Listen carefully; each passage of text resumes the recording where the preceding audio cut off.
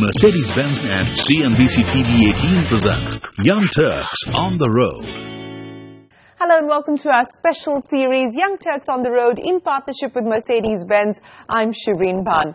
On the show, we bring you not one, but two entrepreneurial couples. Chithra, Uthappa and Radhakrishnan of Aromas of Coorg and Kunal and Deepa Jain of Wow Tables as they talk to our mentor on the show, Singh of Olive Bar and Kitchen. is going to give them advice on what it takes to make it big in the food business. First, let's introduce you to our mentor on the show today. Now, anyone who's remotely interested in fine living and dining in India has heard of Singh. For 25 years, as he's affectionately called, has steadily led the gastronomic revolution that swept India. Now, it's been quite a leap for him from being an engineering graduate from Lafayette College, Pennsylvania, to becoming one of India's best-known restaurateurs.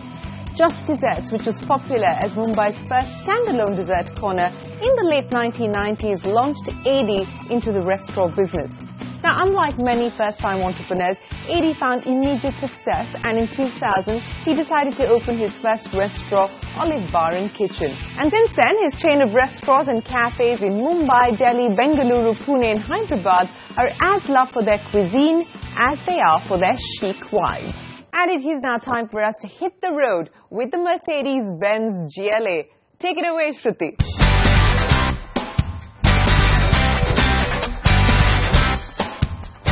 Everyone knows about the crazy Mumbai traffic, and the potholes are legendary.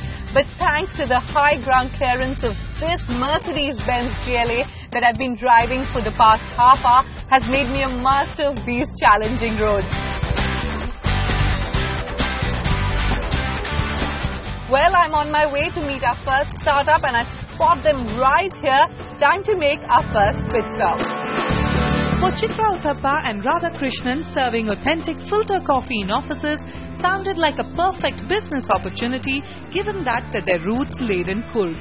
In 2012, this husband-wife duo launched Aromas of Coorg and since then have partnered over 100 corporates and sold 30 million cups of coffee. Having grown without any external funding, Aromas of Coorg has managed to turn profitable within 4 years of operation. Hi guys, welcome to Young Turks on the Road. Come on, hop in.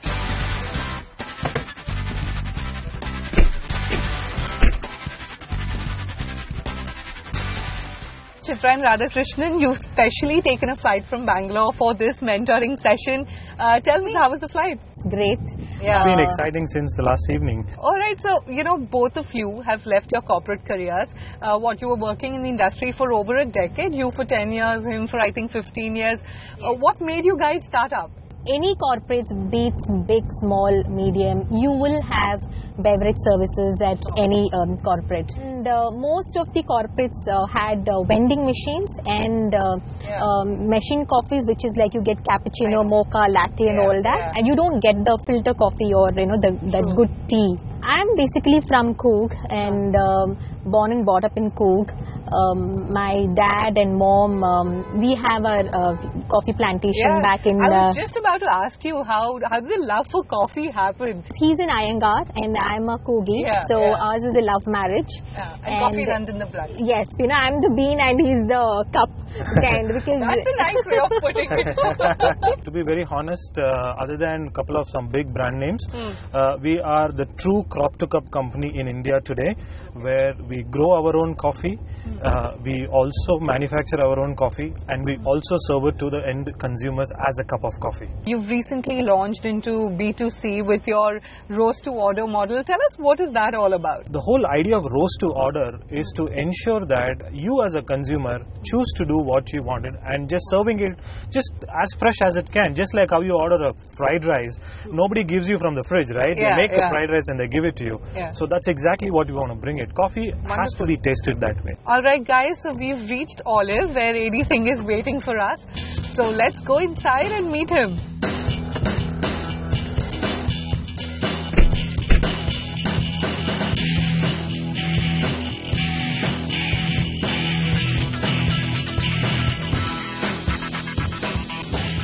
Hi, Adi. Hi. pleasure meeting you.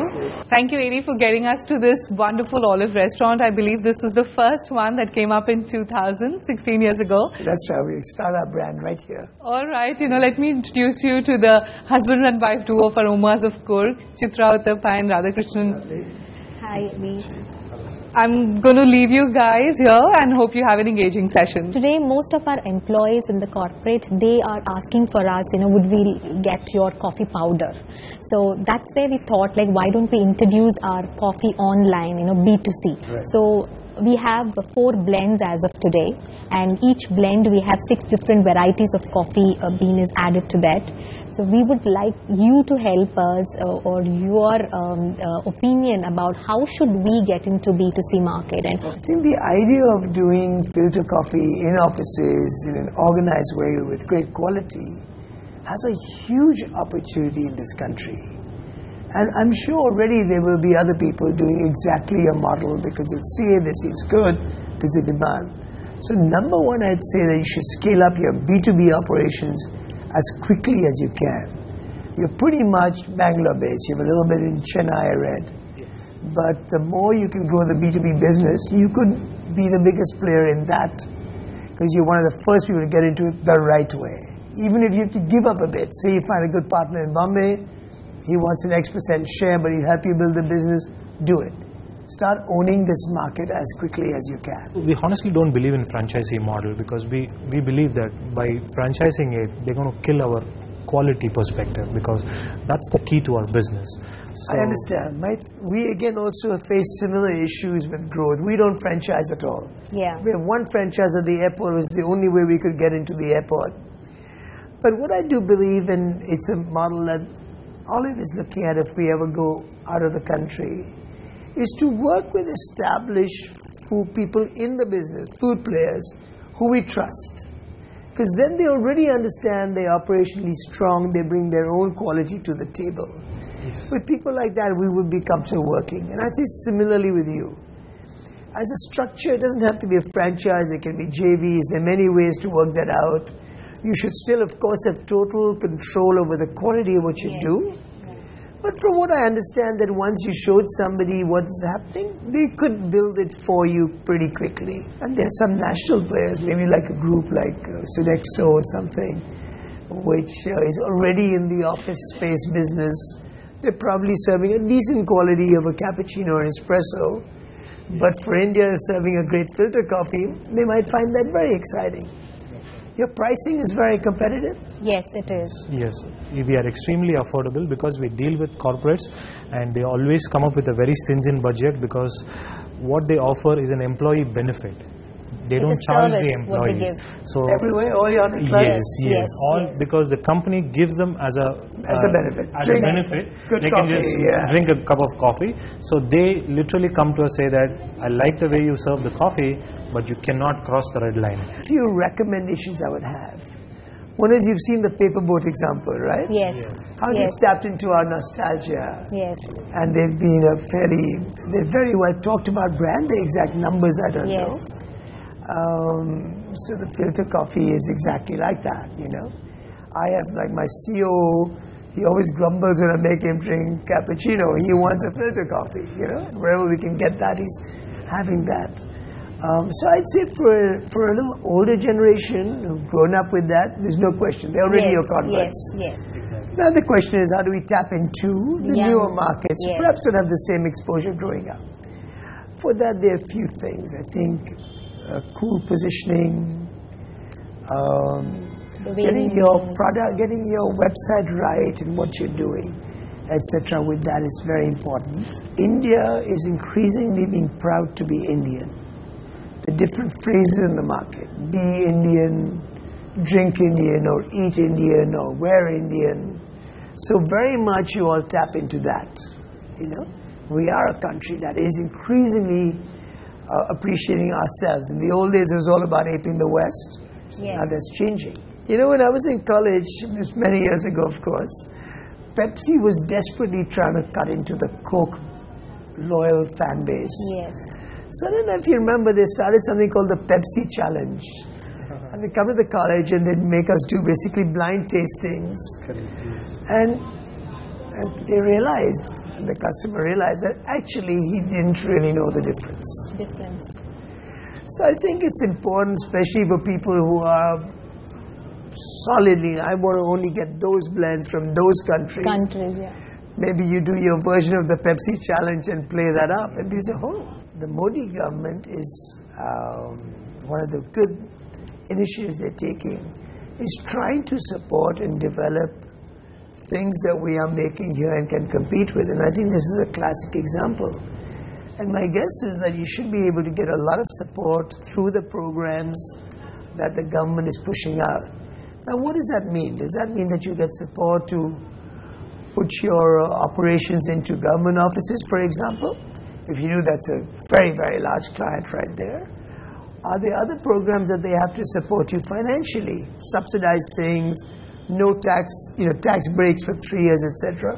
So I think it's worth finding out what sort of programs, incentives and support is there through the government programs for entrepreneurs like yourself. We did try government services like putting up our filters in the railway station and in the bus stand, wherein a lot of crowd who are taking up the bus or train could have filter coffee and tea.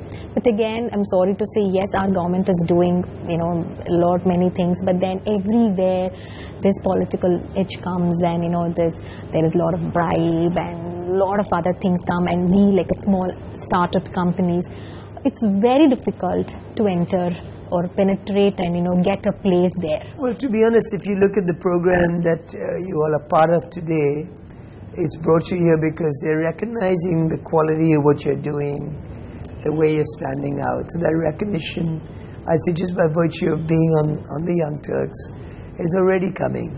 I think that'll help you a lot as you keep growing.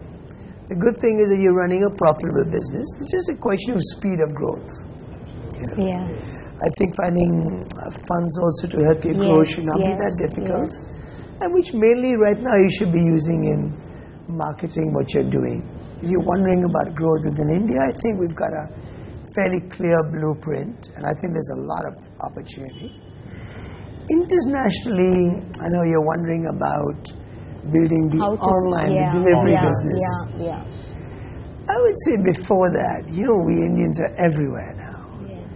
And in fact, the nostalgia within the Indian diaspora is huge. We miss our roots. It's just that for business reasons, we are all over the world. So I think there's a great opportunity even for your B2B model around the world where our diaspora is strong, which is in many, many, many markets. As it so happens, one of my very close friends, who actually introduced me to my wife, he's the MD for Sodexo across Asia. I was trying to reach him earlier when I realized we were meeting, but he's traveling. But I will connect you with him. He can meet you unofficially, discuss it a bit.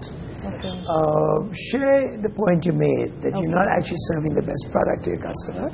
See what he thinks, and also see about overseas who he could connect you with. And let's give it a try, nothing to lose. Yes, definitely. We would love to give a try and see. If we fail, it's okay. It's a great experience for us. But I do hope Aromas of Coorg makes the most of the connects AD is making for them. It is now time for us to take a break here on the show, but when we return, will our next startup wow our mentor? Find out after this short break on Young Turks on the Road. Mercedes-Benz and CNBC TV 18 present Young Turks on the Road.